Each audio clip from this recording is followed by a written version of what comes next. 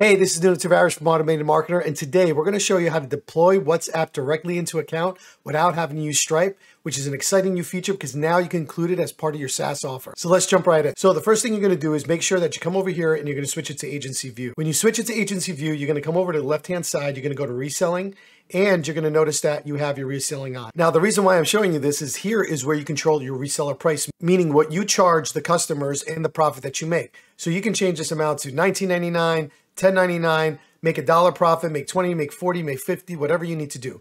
But if you wanted to include it as part of your SaaS offer, what you can do is you can come over to your sub accounts, and inside of your sub accounts, you can go to a particular sub account in question. So for instance, I'm going to scroll down into one of the ones that we want to do this for, which is my personal one. And inside of here, what I'm going to do is I'm going to go over to Offer WhatsApp area, and you're going to notice that it says Deploy WhatsApp Directly. So what I'm going to do is I'm going to click this button, and I'm going to go ahead and hit Pay Now. And what it's going to do is basically, it's going to say this, which means that now I'll have WhatsApp activated in there. So the way you can confirm this is you're going to go over back to the account. So you can just come right back here, hit Switch to Sub Account. And in Sub Accounts here, you're now going to go to the WhatsApp area.